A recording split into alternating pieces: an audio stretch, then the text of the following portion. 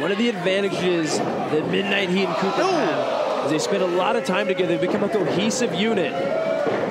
Reynolds ducks under, suicide dive. Back up onto the apron.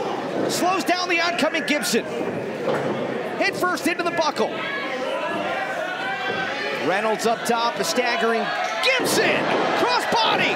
Gibson rolls through, has the tights. Not enough to put it away. Gibson grabbed hold of Reynolds' tights, but never really got a good grip. Ooh! Double underhook. Power bomb. Reynolds to put it away. And Cooper in there to break it up. Levi Cooper has been so instrumental in the Midnight Heat's career. Whether it's being on the apron, being involved in six-man tags, he has been incredibly helpful. Gibson and Pearl, so polished, so smooth. They won a lot of tag team matches, won a lot of matches with that move. I'm surprised they didn't try to go for a cover there. Maybe they didn't want to turn their backs on their opponents so soon. All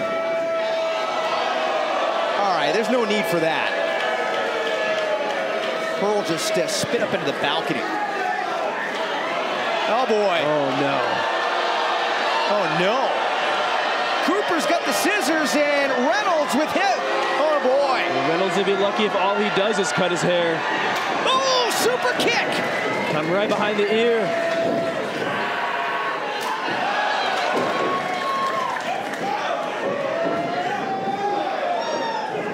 Eddie Pearl getting ping-ponged.